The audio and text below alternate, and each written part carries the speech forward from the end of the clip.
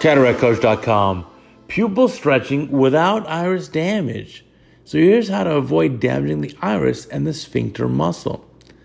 Our operating guest surgeon here is Dr. Christian Timschwig from Germany. And so we're going to show you the video at 2 times normal speed. You can see the prep here at the beginning with the povidone iodine solution.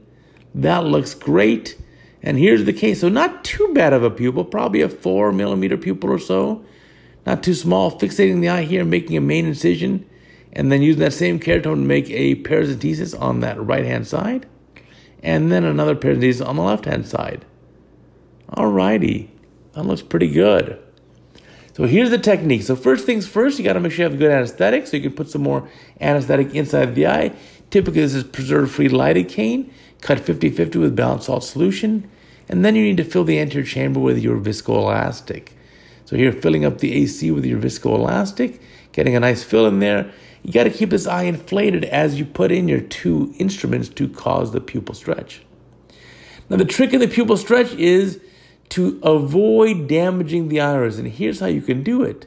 You can do just a moderate stretch. You don't have to extend all the way out to the angle of the eye. So it looks like a push-pull in one hand, a Coogan hook in the other, and or a Y hook in the other, and then you're going to push across from each other. So more viscoelastic here. Help lift that iris off the lens capsule. Don't damage the anterior lens capsule with these 2 stretching instruments. So here they go inside the eye. The right hand has a Coogan hook. The left eye has a Y hook. And you can engage the iris there and push apart. And that's just about it. So avoid going all the way into the angle. And that will avoid damaging that iris sphincter muscle. And you can go now about 90 degrees away and do a stretch again, and taking your time, and there you go. And again, don't damage the lens capsule either. And that's enough of a stretch. Now you can just use more viscoelastic to get a little bit more viscomydriasis, and that is sufficient.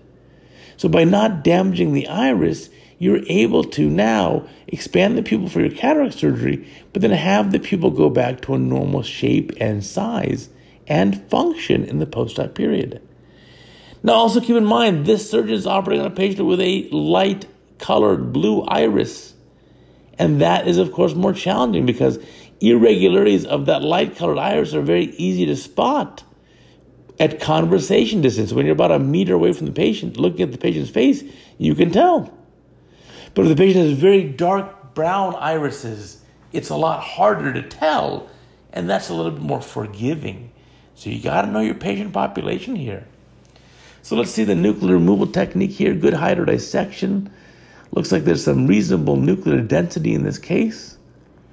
And looks like surgeon sitting superiorly. So let's see what we got here. Phaco going in the eye. And then here comes the chopper. I like that chopper. Looks like a kind of a vertical chopper maybe, or horizontal chopper. Let's see. So buzzing in. Oh, looks like a rotating here with the chopper. Okay. And the technique's going to be... looks like a combo chop maybe, more horizontal / combo chop. Looking good. Let's split the nucleus again. And now you're going to create quadrants. Beautiful technique here. What's not to love? Very nicely done. Surgeon's doing a beautiful job of disassembling and emulsifying that nucleus. Taking the pieces out nice and easy. Doing great. And we'll get this thing rotated. And then you're going to chop it some more. After about quadrants, you're pretty much done chopping. You don't have to do a whole lot more than that. You can just get the pieces up and then just aspirate them down.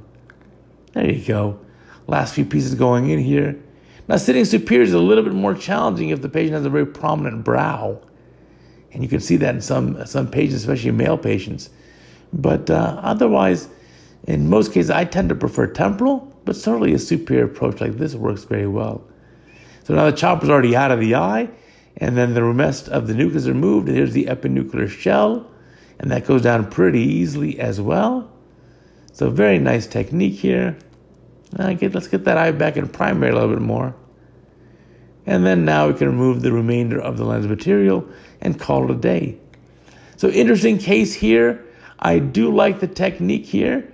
That was done very, very well. And again, especially the pupil stretching technique. Do not overly stretch the pupils. You don't want to cause damage, especially in the light-colored iris like this. So there's the nucleus completely removed now. Now it's time for the cortex removal and the eye probe. Oh, by manual approach. Of course, we should have guessed that because it's European, number one. And number two, at the beginning, we saw the surgeon making 2 paracentesis incisions. So you can do half the removal one way and then switch hands and complete it in the other direction as well. So very thorough. And then we may as well, at this point, you may as well watch until the end to see what kind of lens we put in the eye. So here's the switching of the hands for the bimanual IA. And that works very well, beautifully cleaned up. Oh, and now hydroimplantation, I like that. So just the BSS on the infusion, keeping the eye inflated. There goes the eye wall and the capsular bag, nicely placed. I do like the technique of the hydroimplantation. I don't commonly do it, but I do like it. Good job. Anyway, a pleasure to watch you operate. Dr. Christian, beautiful case.